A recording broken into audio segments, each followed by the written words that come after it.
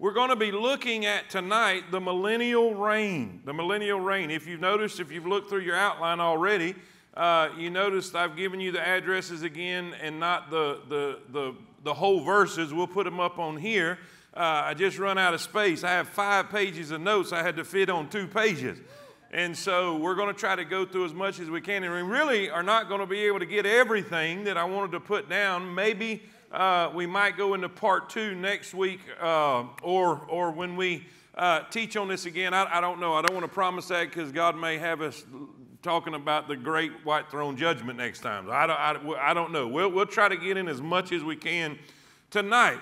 But there is a great blessing in knowing that Jesus is coming again. He is going to rule and reign on this earth.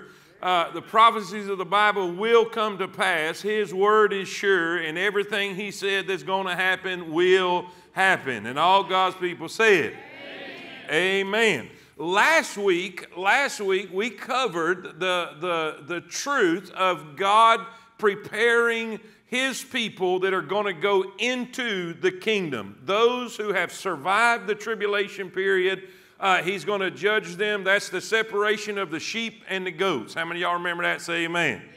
And now he has got everybody ready, everybody that he wants in his kingdom, everybody that he has prepared to be in his kingdom. And now we're going to talk about the kingdom itself. So if you're ready for that, say amen. Amen. Revelation chapter number 20 and verse number 1. And I saw an angel come down from heaven, having the key of the bottomless pit and a great chain in his hand.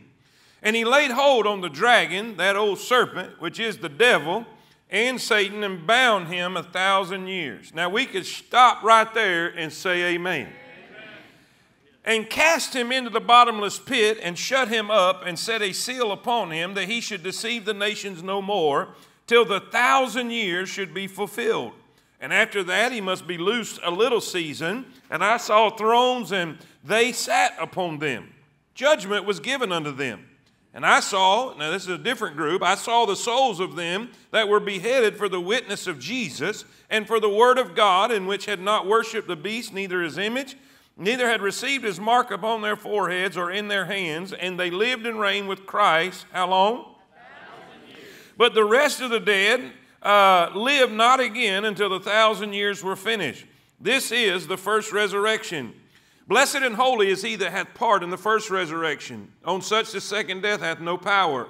But they shall be priests of God and of Christ, and shall reign with him 1,000 years. And when the 1,000 years are expired, Satan shall be loosed out of his season, or out of his prison, and shall go out to deceive the nations which are in the 4 quarters of the earth, Gog and Magog, to gather them together to battle, the number of whom is as the sand of the sea. And they went up on the breadth of the earth, and compassed the camp of the saints about in the beloved city. And fire came down from God out of heaven, and devoured them. And the devil that deceived them was cast into the lake of fire and brimstone, where the beast and the false prophet are, and shall be tormented day and night forever and ever. Amen. Amen. All right, let's pray. Let's pray. Dear Heavenly Father, thank you, Lord, for your word.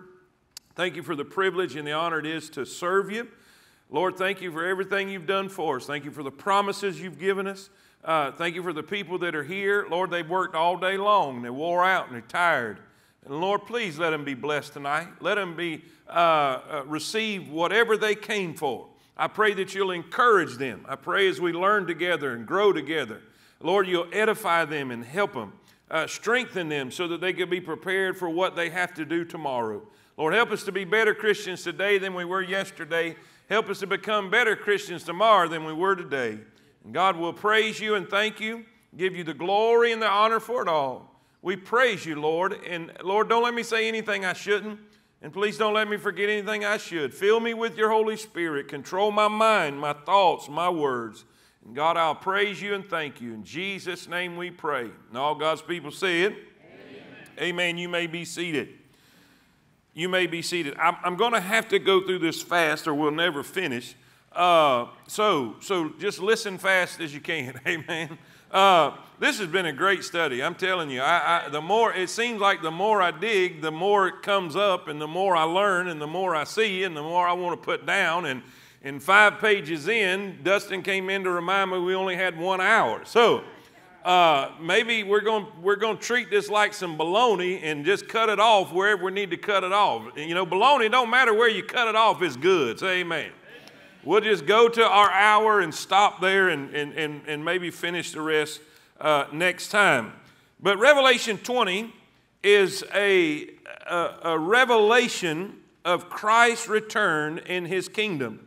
Now, most of what we're going to see today, a lot of it is going to come from the Old Testament because there's so many more verses that describe, that illustrate, that teach us what is happening, what is going to go on in the kingdom age, in the millennial reign of Christ. And so we're going to be all over the place today, not just in this one particular chapter. This one particular chapter introduces us to us. This is where we see the term 1,000 years, millennium. 6 different times in this chapter we see the phrase 1,000 years, 1,000 years, 1,000 years. All right, in the top of your notes it says Luke 1:31, Luke chapter 1 verse 31. And behold, thou shalt conceive in thy womb and bring forth a son. This is the angel speaking to Mary about Jesus. Thou shalt call his name Jesus, and he shall be great. He shall be called the Son of the Highest, and the Lord God shall give him, the Lord God, God the Father, shall give him the what? Throne. Say it with me. The throne of his father David. Now, where was David's throne? Was it in heaven or was it on earth? It was on earth. There are many people, I'm telling you, I cannot tell you how many hours of sermons and messages and lessons and commentaries I've read and articles I've read upon this. And there's so many false teachers out there, and there's so many people trying to say that this is a spiritual thing, that this is the 1,000 years is not literal, it's just a typology and all this kind of junk. No. He's going to get the throne of David. David's throne was on this earth. It was not in heaven. Are y'all with me? Say amen. It was on this earth. It was in Jerusalem. He will get the throne of his father David, and he shall reign over the house of Jacob forever. In this kingdom there shall be no end. Isaiah 9:6 describes it. The prophet tells us about it. For unto us a child is born. Unto us a son is given. The government shall be upon his shoulder, and his name shall be called Wonderful, Counselor, the Mighty God, the Everlasting Father, the Prince of Peace. Of the increase of his government and peace there shall be no end.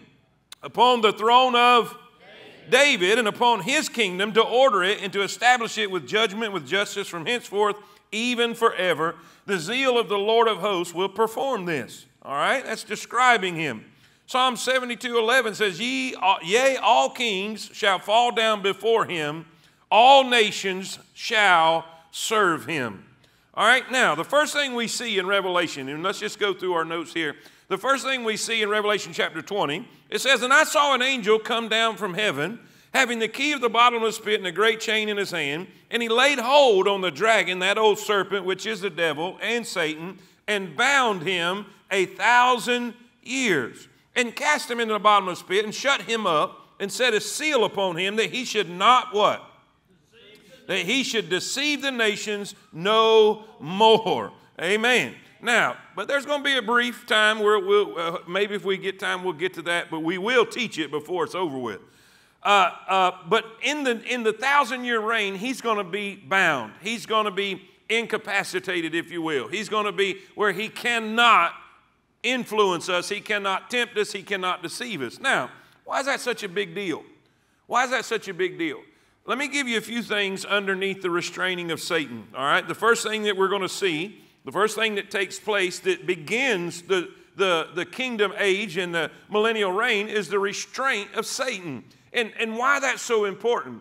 You know, as I was reading this and studying this, it really dawned on me, and I began to see how much influence Satan has on the wickedness of this world, of society, our problems, our issues, our struggles.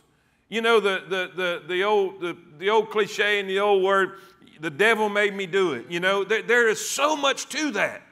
And I think sometimes we don't take it seriously enough. We don't take Peter's warning seriously enough. Be sober. Be vigilant. Because your adversary, the devil, is as a roaring lion. He roameth about seeking whom he may devour. And we need to take him seriously. Watch this right here. First of all, we see some of his titles. Some of his titles. Some of them are given in these verses. We see the word dragon. The word dragon, he's called a dragon. And by the way, when you see dragon, listen, don't think of cartoon characters. Don't think of Disney movies. Don't think of a playful little creature. A dragon was vicious. We need to look at something that is ferocious, very malicious. He was called a dragon because of his horrible cruelty and villainy. He was called a serpent because of his maliciousness, his guile, his deception. Deception. He's a serpent. It's called the devil because he's the arch tempter of man. Satan, because he's the accuser of the brethren. A murderer, because he's responsible for all deaths. Think about that a minute. Think about that a minute. All murder, all deaths he has some kind of fingerprints on everybody's death. Because in the very beginning, when he influenced and he deceived and he tempted Adam and Eve to sin, because of one man, sin entered into the world, and death by sin. So he's influenced, and he's been responsible for all death that we see, specifically murder. A liar. He's the instigator of all truths, all untruths. He's the accuser. He's the instigator of all blame. John 8:44, Jesus is speaking about him, and he says, "Ye are of your father, the devil. And the lust of your father ye will do. He was a murderer from the beginning, and he abode not in the truth, because there is no truth in him. When he speaketh a lie, he speaketh of his own, for he is a liar, and the father of it." Revelation 12, verse 10 says, "And I heard a loud voice from heaven saying in heaven, Now is come salvation and strength in the kingdom of our God and the power of his Christ, for the accuser of our brethren is cast down, which accused them before our God day and night." We see his titles and we see his activities. What are some of his activities in the local church today? In the age of grace, in the age of the church? Well, in Acts 5:3, we learn that he fills the heart of church members to lie. To lie. He blinds the minds of sinners, 2 Corinthians 4:3 and 4. He attacks the local church, 2 Corinthians 11:3. He hinders God's servants from accomplishing God's will, 1 Thessalonians 2:18. He takes men captive, 2 Timothy 2:26. He throws Christians into prison and influences their imprisonment, Revelation 2:10. He destroys the flesh of believers, 1 Corinthians 5:1 through 5. He hunts people down like a roaring lion, 1 Peter 5:8. There is a lot. Satan's fingerprints is on so much evil, all wickedness.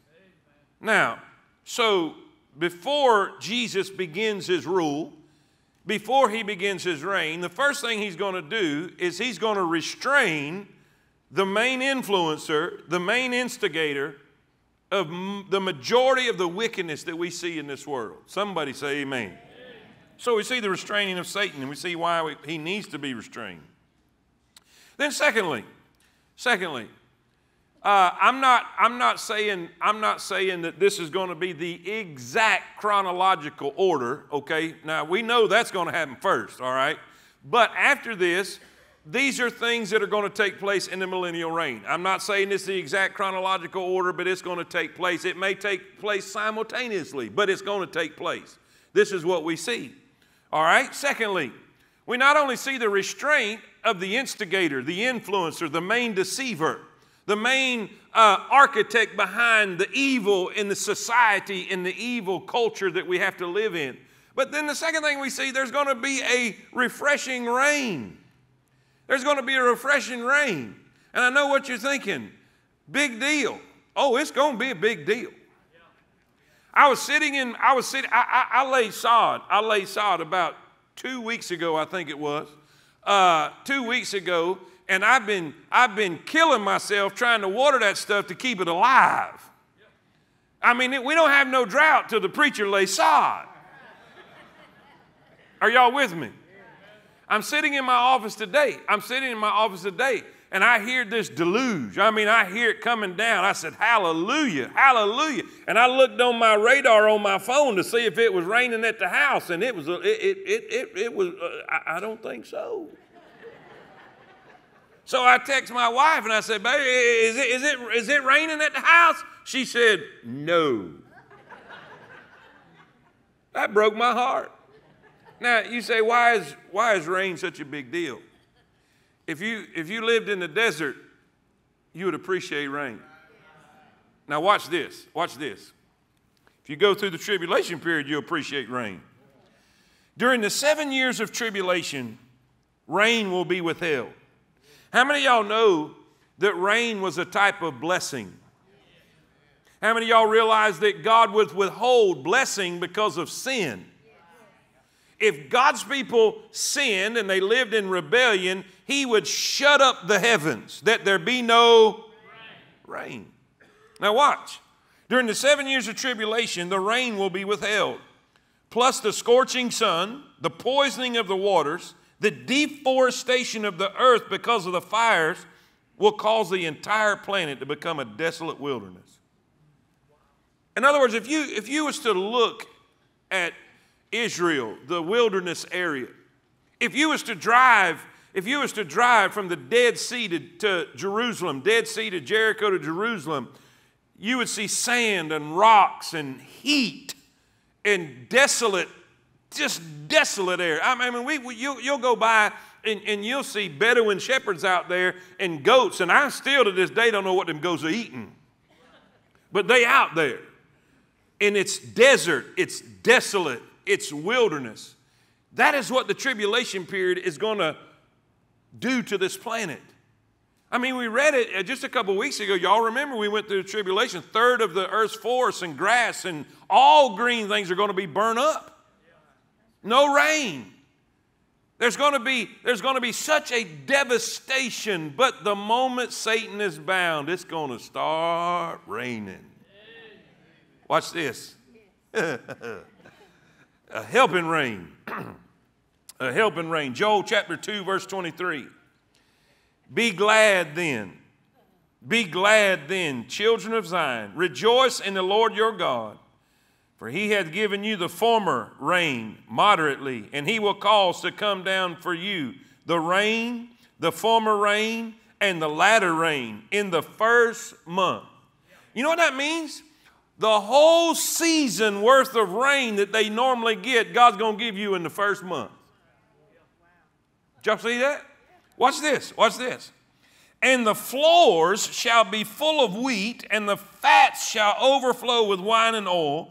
I will restore to you the years that the locust hath eaten, the cankerworm, the caterpillar, the palmer worm, my great army which I sent among you. And ye shall eat in plenty and be satisfied, and praise the name of the Lord your God, and that hath dealt wondrously with you, and my people shall never be ashamed. Ezekiel 34:26. And I will make them and the places round about my hill and I will cause to come down in his season, and there shall be. Somebody say amen. Now let me help you with something. Now you guys, Willie G, Joy, you were there. The very first time I went to Israel, there was a dry spell, and even though it was in the rainy season, it was normal. The desert looked normal.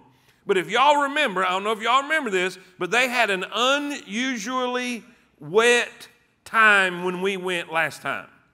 And as we were going, you could see little specks and little hints here and little there. In the middle of the wilderness, there was some green popping up. And until he mentioned, I didn't catch it. But when you focused on it, you could see it. You could see grass here and little grass there. In other words, that whole desert area that you see, when you look out across Saudi Arabia and you look out across all of that there, you think, man, nothing ever grows there. Not till it rains. And when it starts raining, grass will grow anywhere rain falls.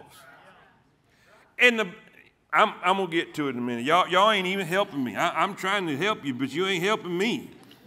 Listen, there's going to be a refreshing rain, a helping rain. But not only a helping rain, there's going to be a healing river. Write that down. A healing river. Now, we've already discussed this, so I'm not going to spend too much time on this. This is that river that's coming out from the Mount of God, the Mount Zion, out from under the temple. Are y'all with me?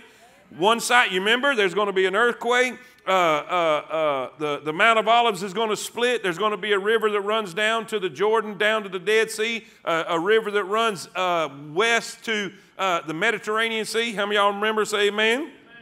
Now watch this. Joel 3:18. It shall come to pass in that day that the mountains shall drop down new wine, the hills shall flow with milk, the rivers of Judah shall flow with waters, and a fountain shall come forth of the house of the Lord, and shall water the valley of Shittim. Zechariah 14:6. And it shall be in that day that the living water shall go out from Jerusalem, half of them toward the former sea, and half of them toward the hinder sea. In summer and in winter shall it be. Amen. Now, what are we going to see? We're going to see a refreshing rain, and God is going to send. Now, I read one commentary that said that water is going to be so pure and so life-giving. Now, keep in mind, if you remember going through the tribulation period, that the majority of the fresh water on this earth will be contaminated. And it will be bitter, and it will be undrinkable.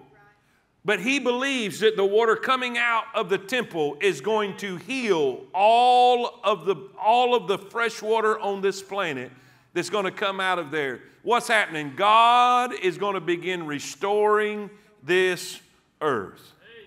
Are y'all with me? Say amen.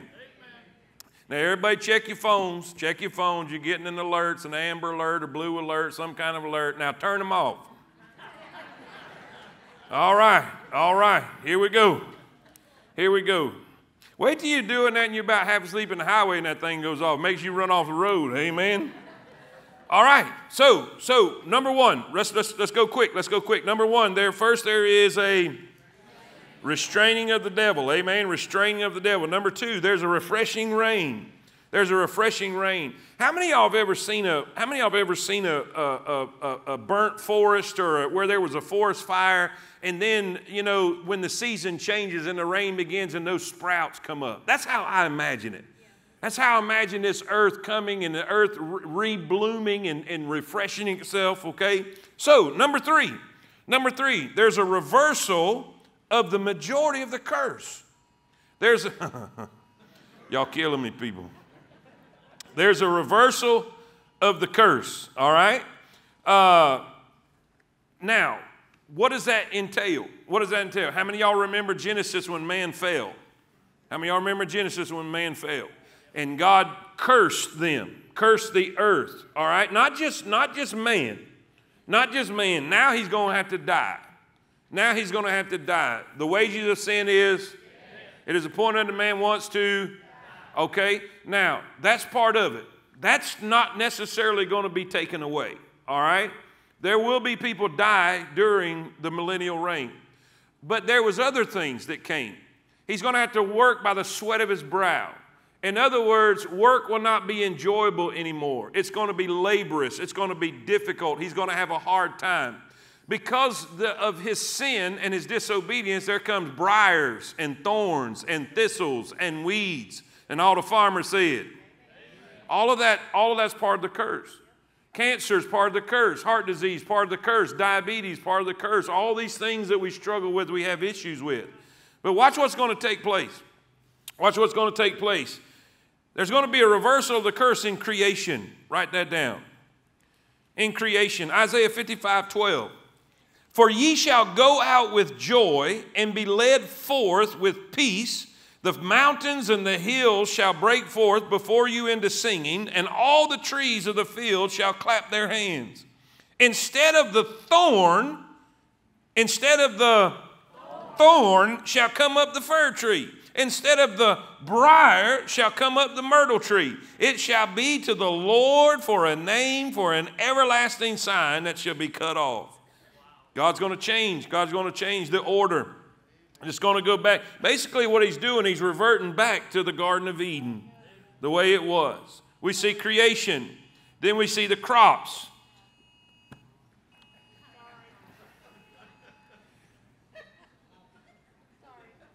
All right, everybody grab your phone. Everybody grab your phone and silence it or turn it off, whatever you got to do. All right, we good? All right, here we go. Here we go. Crops, write the word crops down. Write the word crops down. God's going to change the crops. The biggest gamblers on this earth are farmers. Do I have a witness, Brother Mark? They invest money hoping and praying that they're going to get the rain and they're going to have a good harvest, right? And by the way, did y'all get any rain? Did y'all get any rain? Oh, you ain't prayed. We got to pray, Mark. Oh, we need to pray. Listen, watch this. Watch this, what it's going to say about the crops. You're going to like this, Brother Mark. This is going to like, especially the last one. Isaiah 30, verse 23. Then shall he give the rain of the seed, and thou shalt sow the ground withal, and bread of the increase of the earth, and it shall be fat and plenteous. In that day shall thy cattle feed in large pastures. Isaiah 35:1. The wilderness and the solitary place shall be glad for them. The desert shall rejoice and blossom as the rose. Psalm 67:6. Then shall the earth yield her increase, and God, even our God, shall bless us. Watch this one. Watch this one. This is great. Amos 9:13. Behold, the days come. Here you go, Mark, right here. Behold, the days come, saith the Lord, that the plowman shall overtake the reaper, and the treader of grapes him that soweth seed.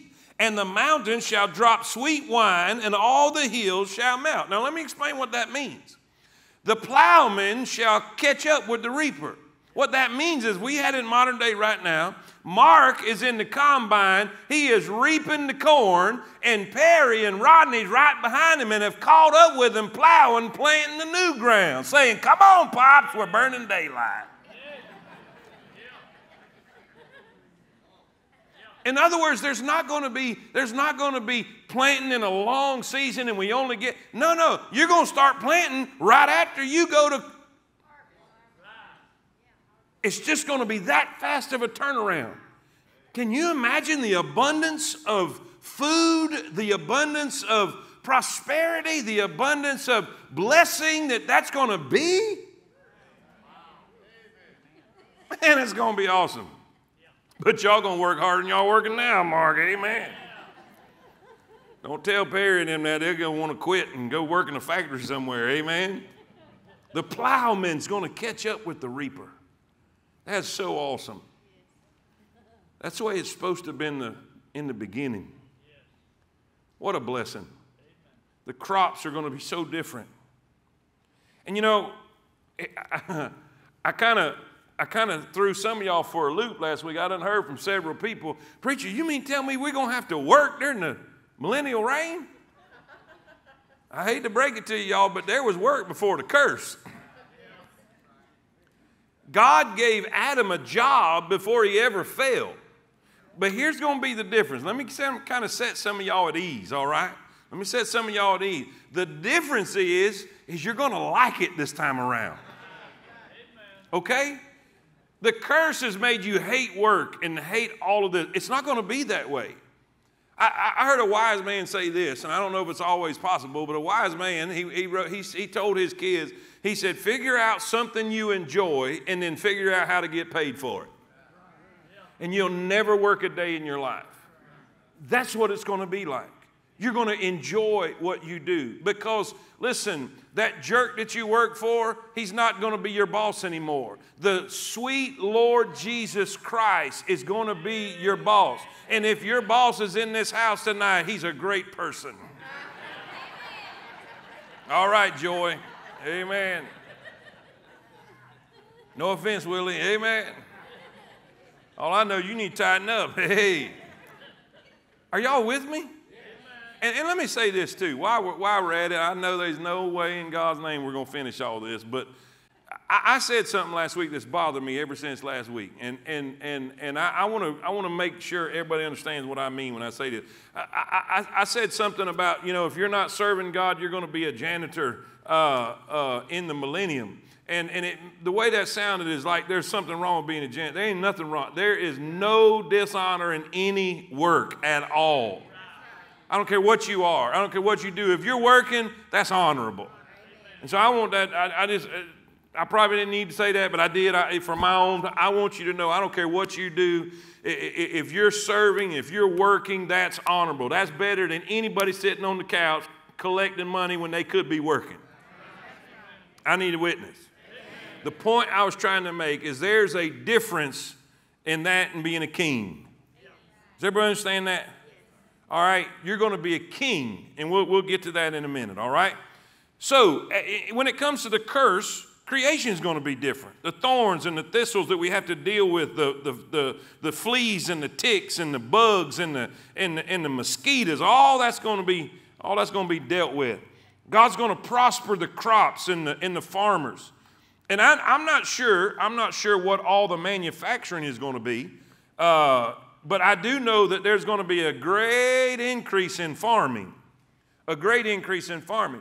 There's going to be a complete layoff. All you in the military and all you in the military establishment that's in the works of the arts and all that, y'all going to be unemployed.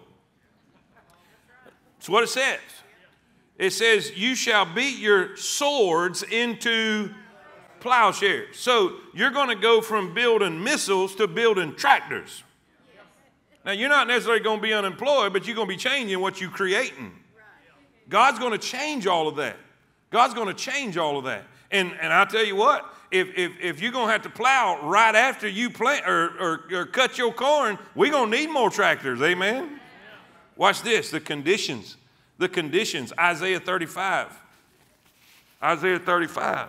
Look what it says. Then the eyes of the blind shall be open, and the ears of the deaf shall be unstopped. Then shall the lame man leap as a hart, and the tongue of the dumb sing, for in the wilderness shall waters break out, and streams in the desert. Man, what a time that's going to be. The conditions of humanity. Now, let me clarify this. Let me clarify this. That point in that verse has nothing to do with you guys. Okay? Has nothing to do with you guys. You say, why does it have nothing to do with us? Because you're going to have a glorified body. You're going to have a perfect body. You're going to be immortal. This is for those who have survived the tribulation and who will have children and grandchildren and great-grandchildren during the tribulation who are still mortal. If you are part of the body of Christ, you're going to be raptured before the tribulation period, come back after the tribulation period, and rule and reign with Christ with an immortal body. So although we can shout about this, you're already going to be fixed. Amen. Does everybody understand that? Say amen. Amen. All right. All right. Where are we at? 4. All right. Restoration of life. Restoration of life. There's going to be a restoration of life. In what way? What part of life? Well, first of all, there's going to be a restoration of peace. Isn't that what everybody's crying for right now? Peace. We want peace. We're at peace. There's going to be peace in humanity. Peace in humanity. Micah 4:3. Micah 4:3. And he shall judge among many people and rebuke strong nations afar off, and they shall beat their swords into and their spears into. Watch this now. Nation shall not lift up a sword against nation, neither shall they learn war anymore. Isn't that great? Isaiah 32:17. And the work of righteousness, and that's going to be a righteous reign by a righteous king. And because of this righteousness, what does it say? It shall be peace. And the effect of righteousness, quietness and assurance forever. Now what does that mean? If somebody's acting righteous, You don't have to pull a gun on them. If everybody's going to act righteous, you don't have to lock your doors because they ain't going to steal nothing. Do you see where this is going? We're going to be in a righteous environment, created and kept that way by a king. Now, and my people shall dwell in peaceable habitation and in sure dwellings and in quiet resting places. Boy, just look at the news. Two more cops shot today. A baby shot in the head in Chicago. People are just being slaughtered in Chicago.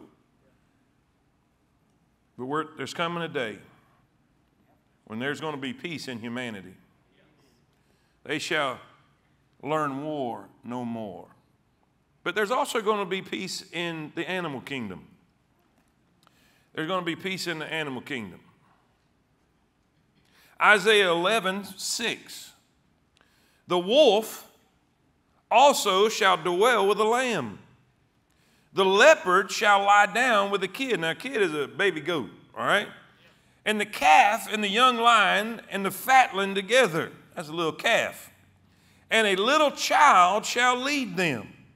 Imagine that. Imagine a wolf and a leopard and a powerful lion and a little child leading them around town. The sucking child shall play on the hole of an asp. That's a poisonous creature. And the weaned child shall put his hand on the cockatrice den, another poisonous creature. They shall not hurt nor destroy in all my holy mountain, for the earth shall be full of the knowledge of the Lord as the waters cover the sea. In other words, all of creation is going to be. Now think about this. Think about this. One man sinned. Man did it. Adam did it. But it wasn't just humanity that got cursed. Even the animal kingdom got cursed. They were all herbivores before this took place. So it did not just bring chaos and disorder in the realm of humanity, but it brought chaos and disorder in the realm of the animal kingdom. They begin to kill each other. They're killing each other just like we're killing each other. And according to Romans, creation begs to be cut loose from this curse. The word, King James word, is groaning to be delivered. And one day in the millennial reign, the earth will be. The earth will be. Think of this, verse 7. The cow and the bear shall feed, their young ones shall lie down together. The lion shall eat straw like the ox. Pretty cool. Watch this. There's not only going to be a restoration of peace, but there's going to be a restoration of prolonged days. Prolonged days. How many of y'all remember reading in Genesis before the flood how long people lived? Right? 600, 700, one even 900 years, Methuselah. All this long, prolonged days. Isaiah 65:20, watch what it says. There shall be no more thence an infant of days, nor an old man that hath not filled his days. For the child shall die 100 years old. What does that mean? It means if you die at 100, they're going to say, he was just a baby. That's what it's saying. They'll be, yeah, Miss Diane says, I'm in. I'm ready for that. Just a child. If you die at 100 years old, you will be considered a child. All right? But the sinner being 100 years old shall be a curse. They shall build houses and inhabit them. They shall plant vineyards and eat the fruit of them. And they shall not build another and another inhabit. In other words, they're going to be able to enjoy what they have. They shall not plant and another eat. For as the days of a tree are the days of my people. In other words, everybody knows how long a tree lives. All right? So there's going to be prolonged days. Some people believe that after the flood, it changed the atmosphere and the lifespan of everybody was greatly shortened.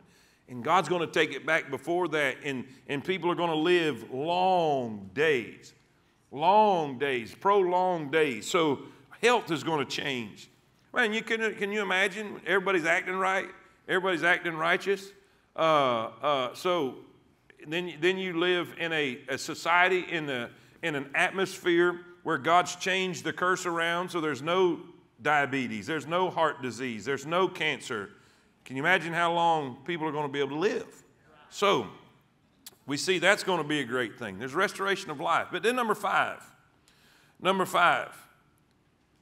there's going to be some responsibilities of priest kings.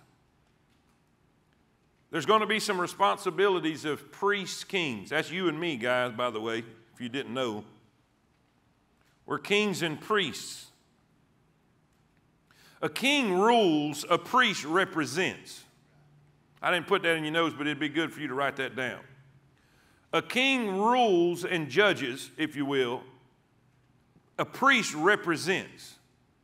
In other words, the priest in the Old Testament was God's representative to the people and the people's representative to God. If that makes sense, say amen. Amen. And so that's what we will be.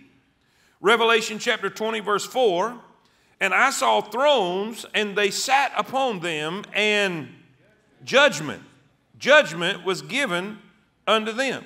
In other words, there's still going to be courtrooms because people they're still going to have disputes, disagreements.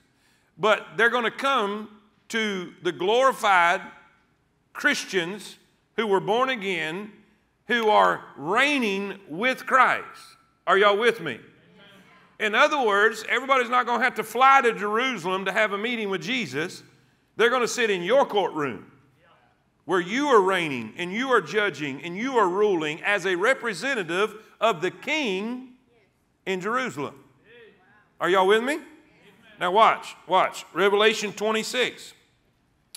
But they shall be, Revelation 26.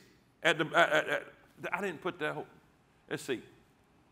Right here. But they shall be, say it with me, but they shall be priests of God and of Christ, and shall, how long? 1,000 years. Now what does a king do? He rules or judges, okay? But a priest represents, okay? All right, now, Revelation 1:6. Revelation 1:6. And hath made us. Now, John's writing this. John's part of the church, right? He's part of the body of Christ, the bride of Christ. So he's in reference to us. So we can say to us is us. Amen? Amen. And hath made us kings and unto God and his Father. To him be glory and dominion forever and ever. Amen. Revelation 5:9. Revelation 5:9. And they sung a new song, saying, Thou art worthy to take the book and to open the seals thereof, for thou wast slain and hast redeemed us to God by thy blood out of every kindred, tongue, and people and nation, and hast made us unto our God kings and priests, and we shall reign on the earth. We're going to reign on the earth. All of God's people are going to be scattered across this whole earth in different cities and different places and different towns and different villages, reigning with Christ, representing him. Now, here's something very important. Our responsibilities will be determined by present faithfulness. Who you rule, who you judge, and the responsibilities you have in the millennial reign of Christ will be determined by your faithfulness right now.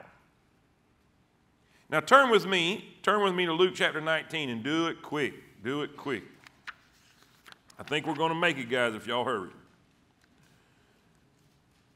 Jesus, he talks about this, and he tries to help us understand it, how it's going to be. Luke 19. How many of y'all know God has given you natural abilities and talents, and then after you get saved, you have spiritual gifts? Does everybody understand that? How many of y'all know God's going to hold you accountable to how you use them? Let me explain. Luke 19:11. And as they heard these things, he added and spake a parable because he was nigh to Jerusalem. And because they thought that the kingdom of God should immediately appear. You know, a lot of the disciples, they did. They thought that Jesus was going to just ascend the throne right then, kick the Romans out, and hey, let's party on. Here we go. Let's go. But Jesus knew there's going to be an extended time, and there has been. All right? Now, so he wants to explain to him. He said, therefore, a certain nobleman, that would be Jesus, went into a far country to receive for himself and to return. Jesus came here. He established a kingdom. He bought and paid for it on the cross. Are y'all with me? Then he returned to heaven. But this is the deal.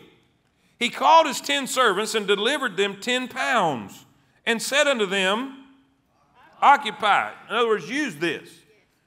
Use this. Occupy till I come. What are we doing right now? We're waiting on the nobleman. We're waiting on Jesus to come, but we're supposed to be occupying. We're supposed to be using what he has given us for his kingdom, for his benefit, for his service. Are y'all with me? Say amen. But his citizens hated him and sent a message after him saying, we will not have this man to reign over us. Guess what? There's a ton of people doing that right now. There's a ton of people doing it. They're rioting right now in Washington. They're rioting in big major cities all over the place. They do not want Jesus to rule over them. But there are faithful servants that are gathering all over America right now, all over the world, who are wanting to occupy. Thank the Lord. Jesus is saying this, we're not going to have a perfect environment right now. There's going to be people that's not going to like what we do. There's going to be people that's not going to like what we stand for and what we believe in. And it came to pass that when he was returned, that means Jesus is coming back, amen, having received the kingdom, then he commanded these servants to be called unto him, to whom he had given the money, that he might know how much every man had gained by trade. How did they use what he gave them? Then came the first, saying, Lord, thy pound hath gained 10 pounds. And he said unto him, well, thou good servant, because thou hast been faithful. There's the key word. Thou hast been faithful in a very, have thou what? Over 10 cities. 10 cities. Because you were faithful now, because you were faithful with what I gave you, even if it was a little bit, I'm going to reward you. Imagine that. God's reward is more responsibility. What a blessing. Look. And the second came, Lord, thy pound hath gained 5 pounds. And he said likewise to him, be thou also over 5 cities. And another came, saying, Lord, here is thy pound, which I have kept laid up in a napkin. For I feared thee, because thou art an austere man. In other words, I knew you was serious. I knew you were stern. I knew you were hard. Thou takest up that thou layest not down, and reapest thou that thou didst not sow. And he said unto him, out of thine own mouth will I judge thee, thou wicked servant. Thou knewest that I was an austere man, taking up that I laid not down, and reaping that I did not sow. Wherefore then gavest not thou my money into the bank, that at my coming I might have required my own with you? In other words, the very least you could have done is got some interest off of it. And he said unto them that stood by, take from him, say that with me, thy pound, and give it to him that hath 10 pounds. And they said unto him, Lord, he hath 10 pounds. He had 10 pounds. Why are we giving him one? He's already got a bunch of them. From here we see Jesus is not socialist or communist. Yeah, anyway. For I say unto you that unto every one which hath shall be given, and from him that hath not, even that he hath shall be. Now, here's the deal. Let me just make it in really simple terms. You're going to have nothing. If God cannot trust you with what he has given you now, he will not be able to trust you with what he wants to give you in his kingdom. This guy was not willing to work.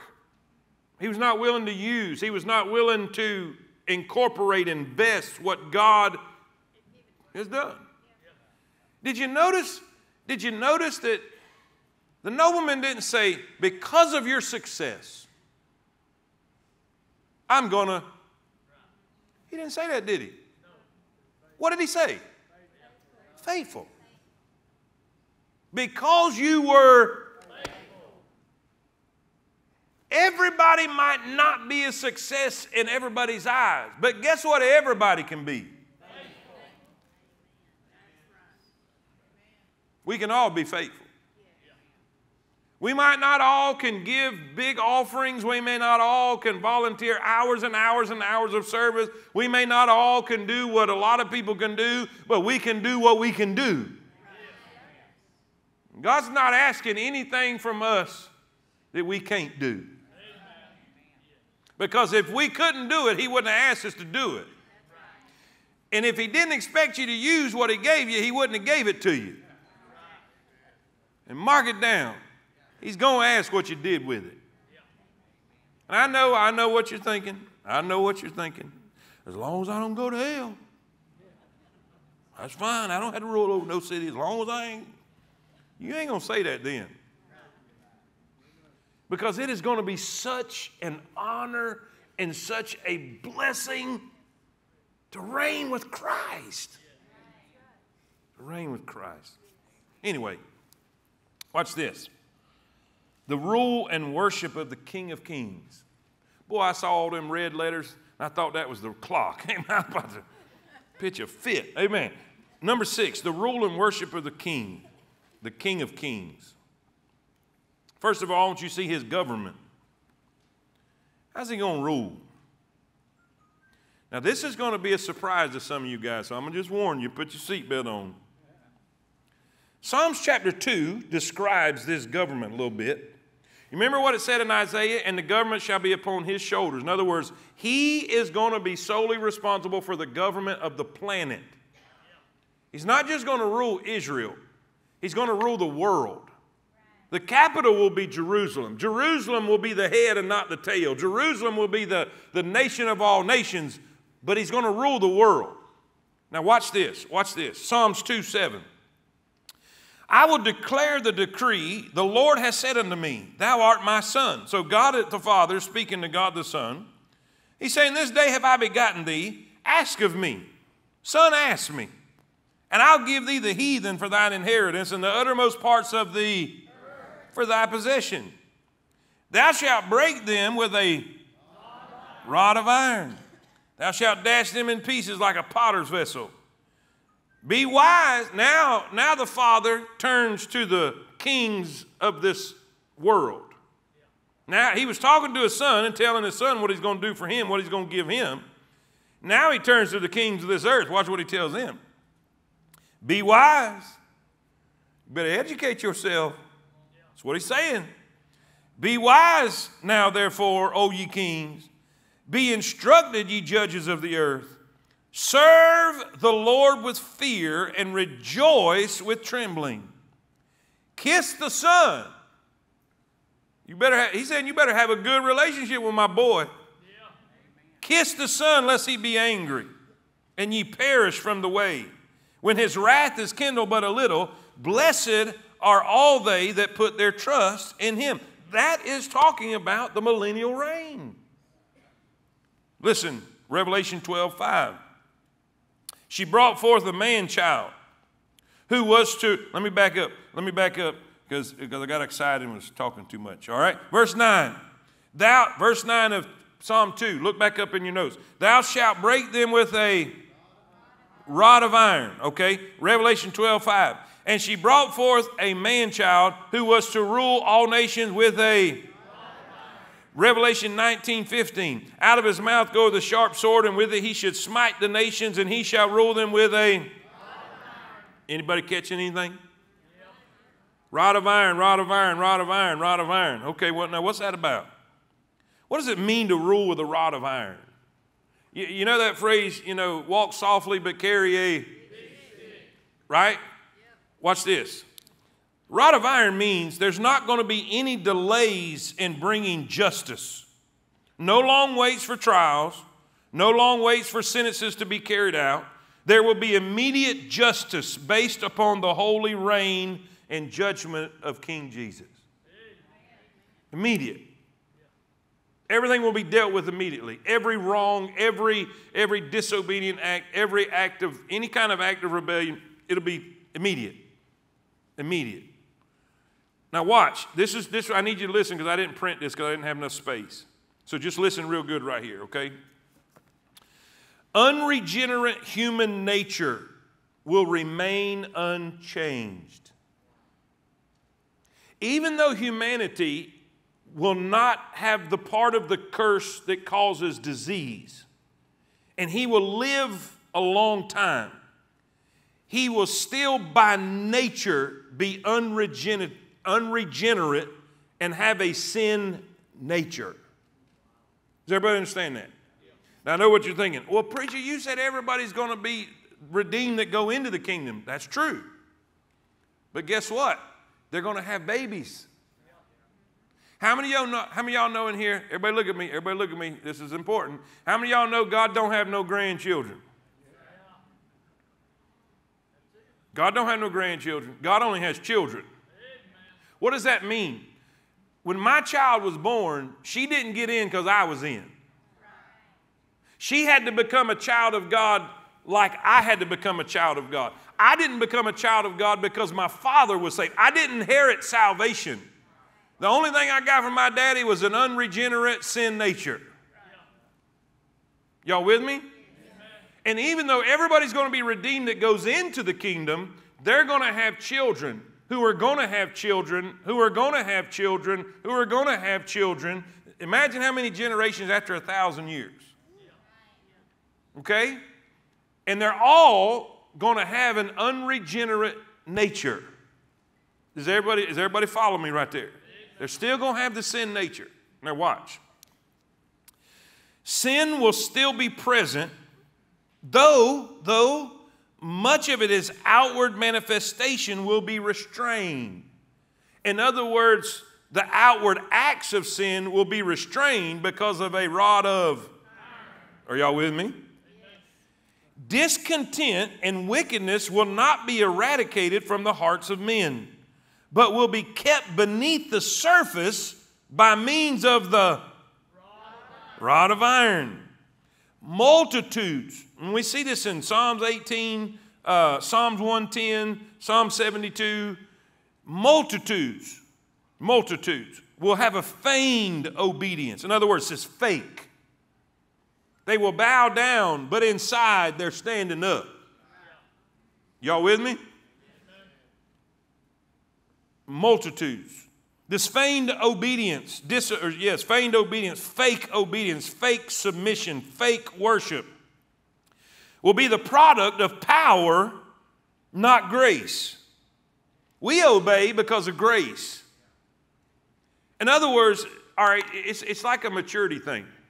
When your kids are small, they obey you because you're going to beat the devil out of them. But when they mature to a point, they obey you because they want to please you, because they love you. Now, as Christians, as a mature Christian, a baby Christian may not do this, but as a mature Christian, we don't serve God because we're afraid he's going to bring the belt out on us. We serve him because we love him, and we want to please him. And we submit to him because we love him and we want to honor him. But listen, they're still going to submit. And they're still going to act right, but they don't want to. Is everybody with me on that? Now watch. Their obedience will be the product of power. They're afraid of that rod of iron. That had nothing to do with grace. It will be a fruit of fear, not love. In Psalm 72, which gives a graphic picture of millennial conditions, we read, "They that dwell in the wilderness shall bow before him, and his enemies." See, Christ is going to have enemies during the millennial reign. Even though they're faking submission and faking worship, they're still his enemy. It says they shall lick the dust. What licking the dust means, they're going to fall prostrate. In other words, they're going to bow down like they're worshiping, but they're his enemy. We are told in Psalms 110:2. Let me read it. The Lord shall send the rod of thy strength out of Zion. Rule thou in the midst of thine enemies. That's Psalms 110:2. It says in Psalm 149, wherein the children of Zion are bidden to be joyful in their king. We are told that his saints, that's us, watch this, we will execute vengeance upon the heathen and punishments upon the people, to bind their kings with chains and their nobles with fetters of iron, to execute upon them the judgment written. This honor have all his saints. In other words, we're going to have us a little rod too. That's what that means, okay? These verses do not conflict with those scriptures which speak of great blessings, spiritual as well as temporal, coming upon the Gentiles during the millennium, but warn us that the kingdom age is not the perfect state, and that while most, if not all, will worship outwardly, yet at heart, many are still going to be enemies of the Lord. That's amazing. Psalm 72:7, in his days shall the righteous flourish in the abundance of peace, so long as the moon endureth. He shall have dominion from sea to sea, and from the river unto the ends of the earth. They that dwell in the wilderness shall bow before him, and his enemies shall lick the dust. They're going to bow like they're worshiping, but it will be fake. It will be fake. Then we see his worship. Let's look at his worship.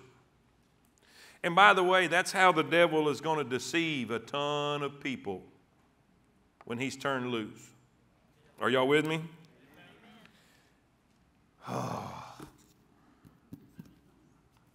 We're in the red, but let's go fast. I think we're almost done, right? His worship. Two things, write this down. The law is going to be taught from Jerusalem. The law is going to be taught from Jerusalem.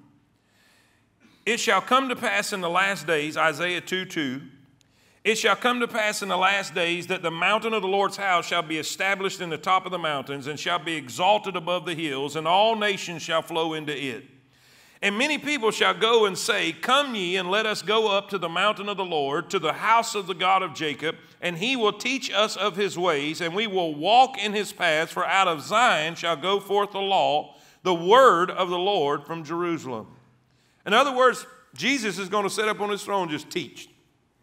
Can you imagine being able to go and sit in a session right in Jerusalem and hear him teach personally?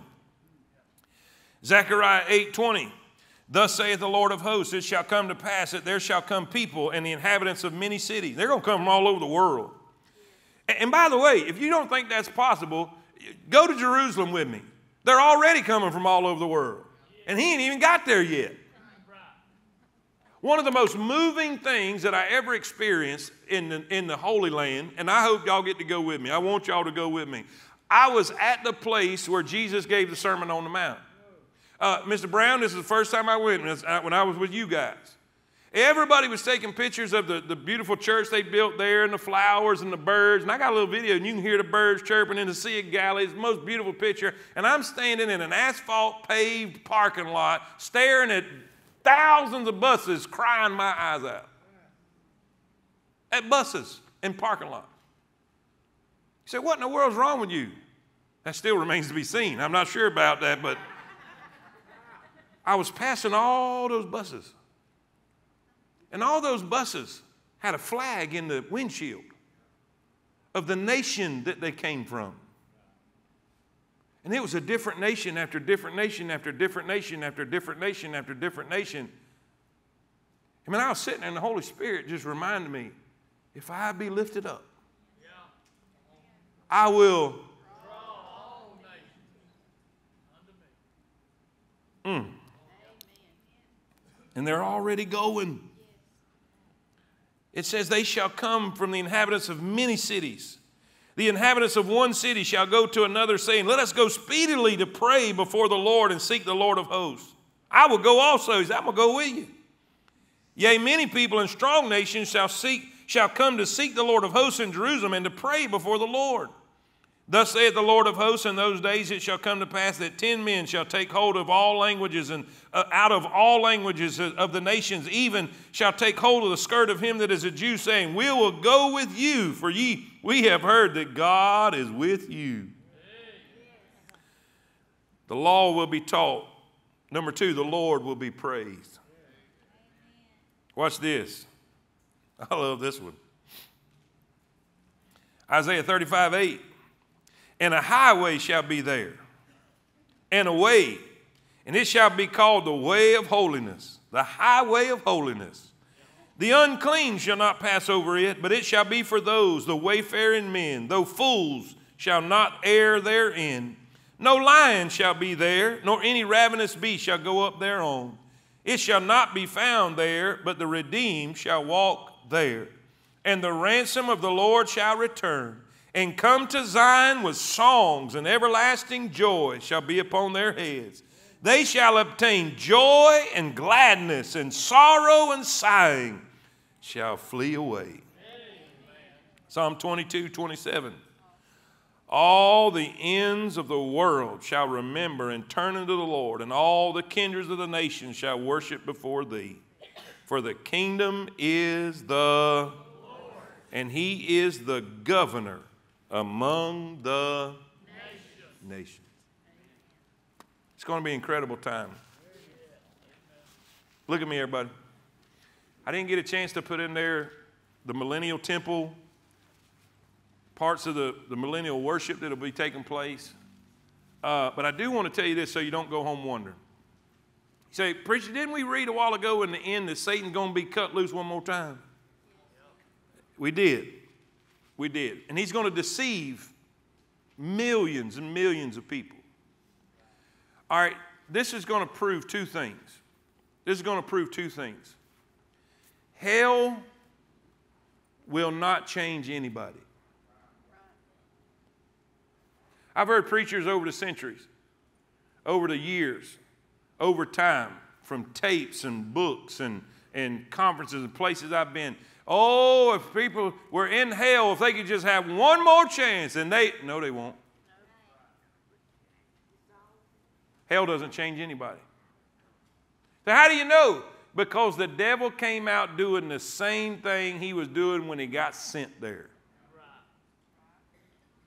He came out and deceived. How many of y'all know that the rich man in hell, he lifted up his eyes being in torment?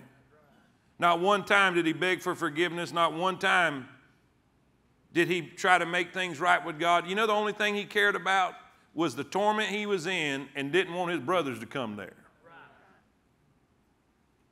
The Bible clearly says people that are in hell right now, if they were brought back, still would not repent. That's one point. But here's the most important point. God is going to allow millions and millions and millions of people to be in an incredible environment.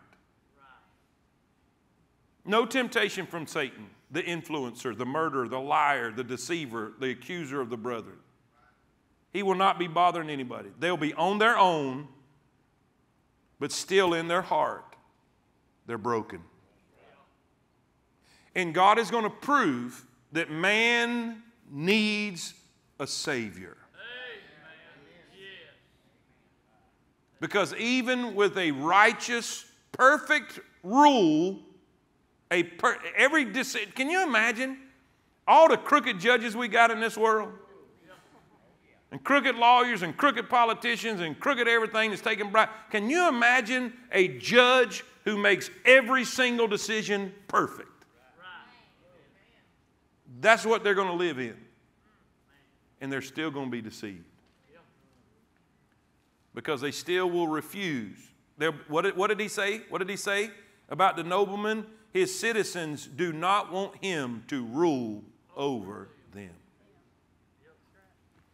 That's the bottom line. People are in hell today because they refuse to have God rule over them. And all God's people say it.